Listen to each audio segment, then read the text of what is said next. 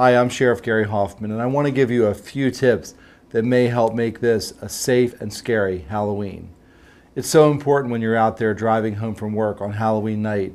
Just be aware of all the little ghosts and goblins that'll be out there circulating on our roadways.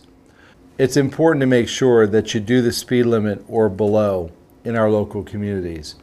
Like I said, those ghosts and goblins are going to be out running around.